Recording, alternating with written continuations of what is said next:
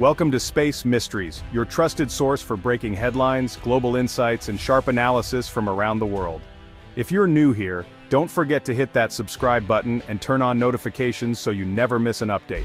Picture this, it's the year 2015. The sun rises over the vast, arid expanse of the Chihuahuan Desert, painting the landscape in golden hues. The air is dry, the ground cracked, and the silence is broken only by the distant call of a bird. At the edge of this harsh, sun-baked wilderness, a group of scientists and conservationists gather. Dressed in field gear, they scan the horizon, their faces a mix of anticipation and determination. They know they're about to witness something extraordinary. Suddenly, a massive truck rumbles down a dusty road, kicking up clouds of sand as it approaches. The vehicle is loaded with precious cargo, something not seen here for generations.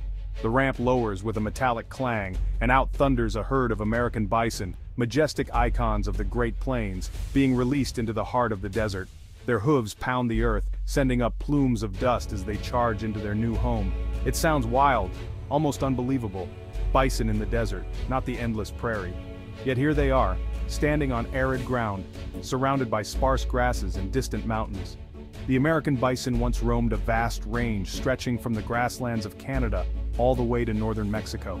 But by the late 1800s, relentless hunting and habitat loss had nearly wiped them out, leaving only a few scattered survivors.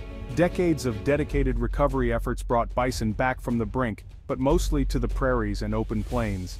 The deserts, once part of their ancient range, remained empty until now. This project was different. A bold, ambitious experiment to see if bison could once again thrive in their ancestral desert grasslands. Could they adapt to this challenging environment and reclaim their lost territory? The Janos Biosphere Reserve, once a vibrant ecosystem, had suffered decades of overgrazing by cattle. The soil was compacted, native grasses struggled to survive, and the land was in desperate need of restoration. Could bison, the original architects of these grasslands, help heal the land? Their grazing patterns once shaped these ecosystems, promoting plant diversity and healthy soils.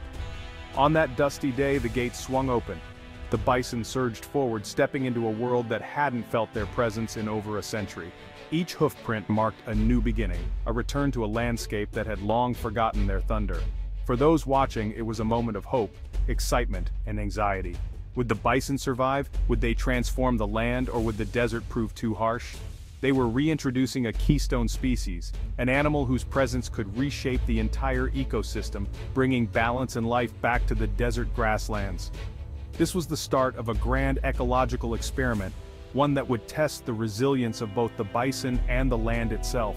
Would the bison adapt to the relentless heat, find enough food and water, and thrive in this challenging environment? Or would the desert prove too unforgiving for their return? As the sun set over the desert, casting long shadows across the land, one thing was certain.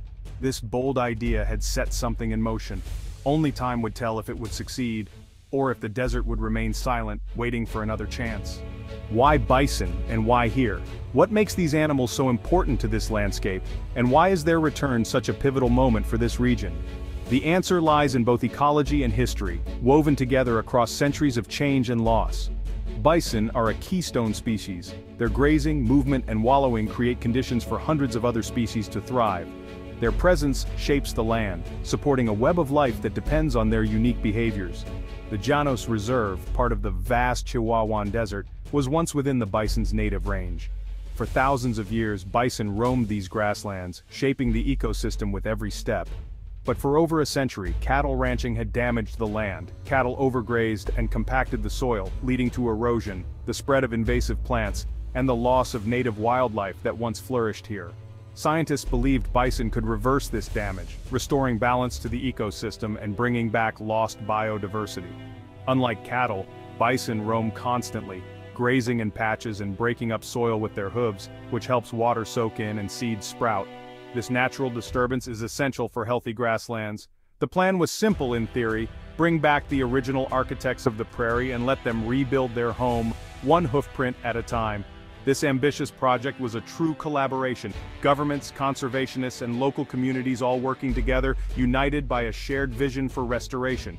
Years of careful planning went into selecting healthy, genetically pure bison, ensuring the herd would be resilient and able to thrive in their new old home. Building trust with local ranchers was crucial, as their support and cooperation would help ensure the project's long-term success. The hope was that restoring grasslands would benefit not just wildlife but also the local economy, creating new opportunities for ecotourism, sustainable grazing, and community pride.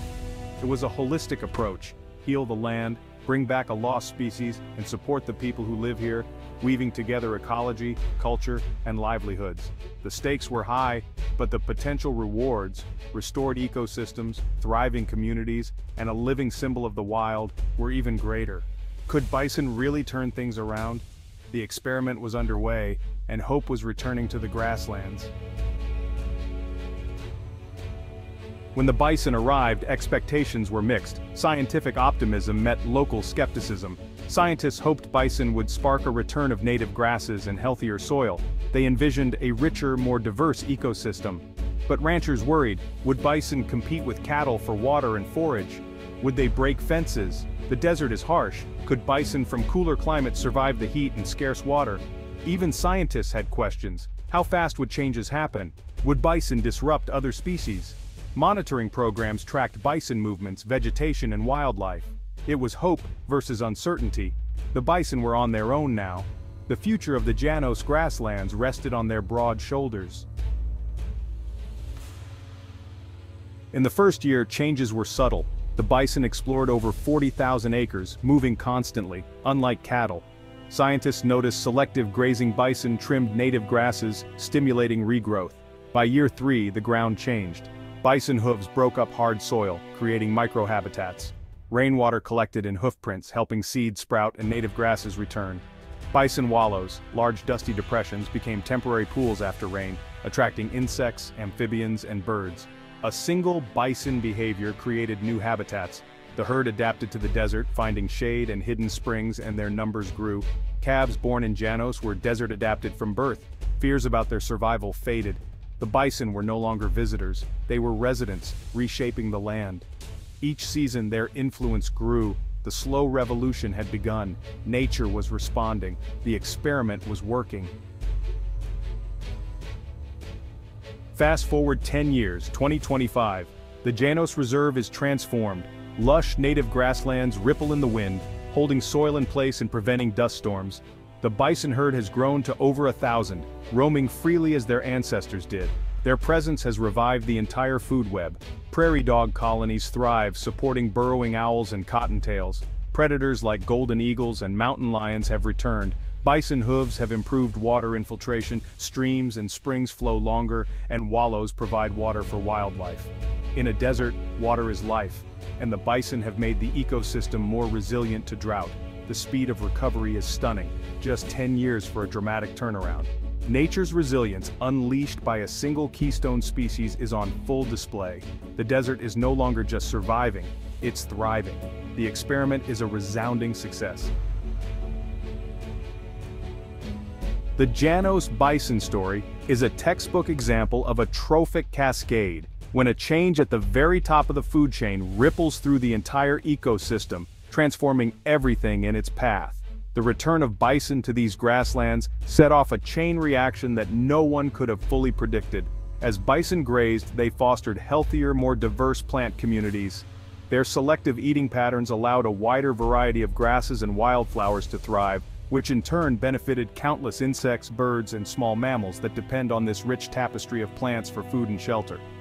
Grassland birds like Sprague's pipit and Baird's sparrow, once rare in these parts, returned and began nesting in the tall, waving grasses. Their songs filled the air, signaling a healthier ecosystem. Small mammals flourished in the renewed habitat, providing abundant food for predators like coyotes, bobcats, and hawks. The entire food web became more robust and dynamic.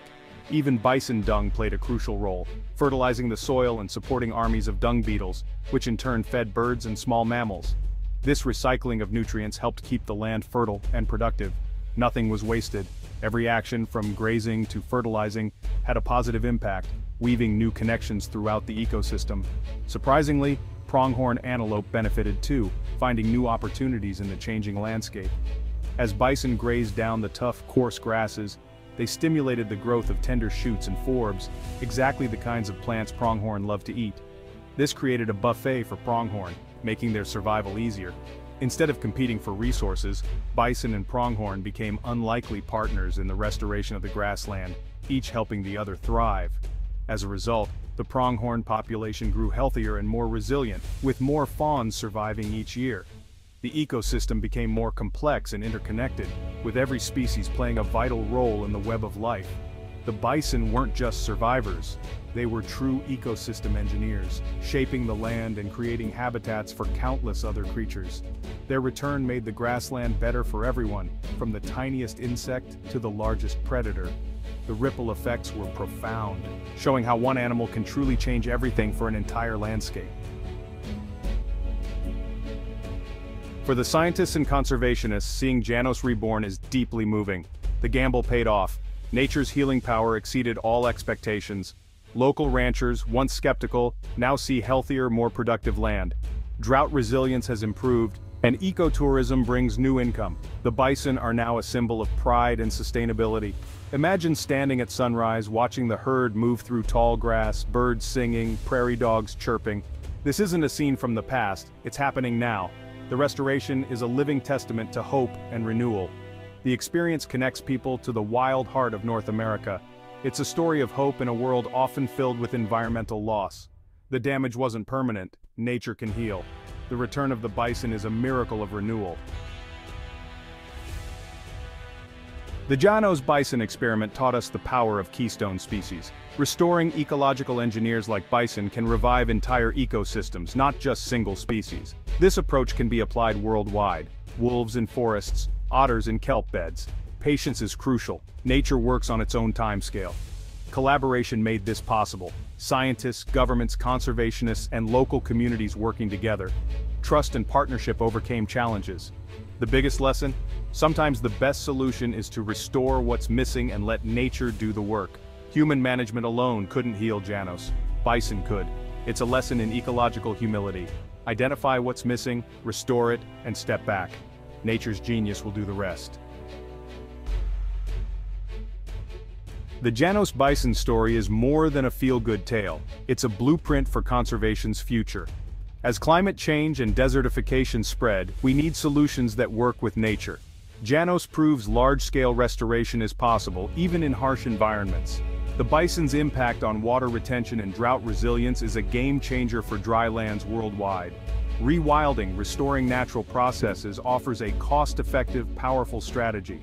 This story redefines our relationship with wildlife, not as problems but as partners and ecosystem engineers. Making space for wildlife benefits us all. The bison's return shows that even broken landscapes can heal. In a world of environmental challenges, this is a story of hope and resilience. The thundering hooves in the desert are the sound of a wilder, healthier future for us all.